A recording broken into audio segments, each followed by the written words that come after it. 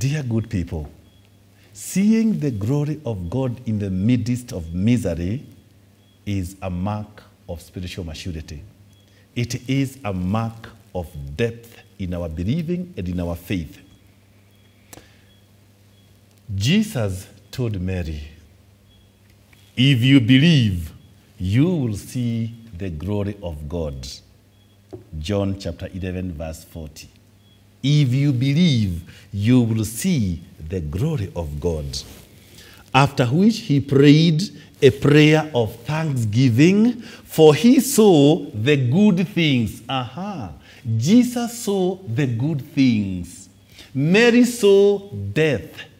Jesus saw the good things. Mary saw a stinking body. Jesus saw the good things. The rest of the family members were hopeless. Jesus saw the resurrection from the foul-smelling tomb, and he saw the glory of God. Whenever there is foul-smelling, we feel hopeless and a deep sense of loss. It is in that kind of hopelessness that Jesus saw the resurrection. It is in the situations that we will be at some point if we have not been there. And then we are expected not to see the death and the stinking bodies, but to feel and to see the glory of God, and things will be all right. And then we will say, praise be to God forever and ever. And we can say thank you. We can sing a song of thanksgiving, and we can do a prayer of thanksgiving. This will help us to always say thank you, even when nothing good is happening. We are celebrating the kids who performed very well in their exams. We will celebrate the Form 4s when their exams are out. We celebrate those who did very well. But we are a bit quiet to those who didn't perform very well.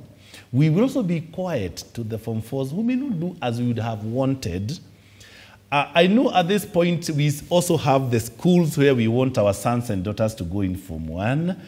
And if they are not placed there, again we'll be grumpy and we will be whining and pining and lamenting as it is our tradition.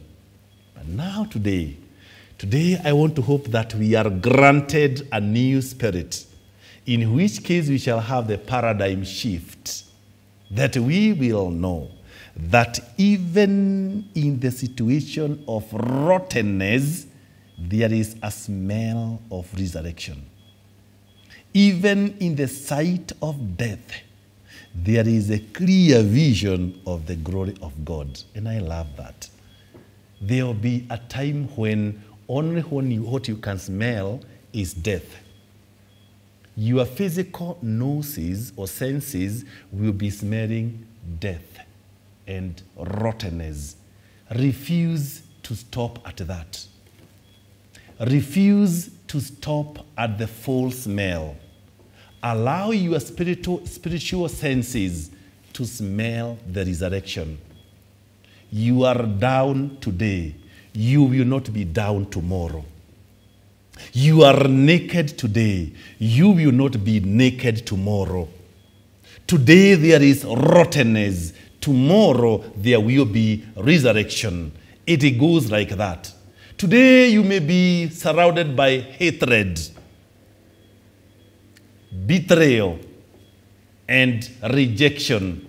None of the three can cover the glory of God and the love he has for you. That is why every other time he removes the barriers. Human beings have got the capacity and the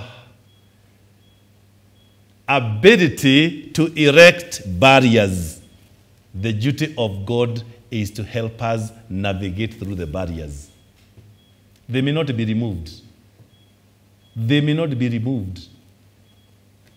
When Daniel was put in the den of lions, we would have expected God to do something. One, maybe kill the lions.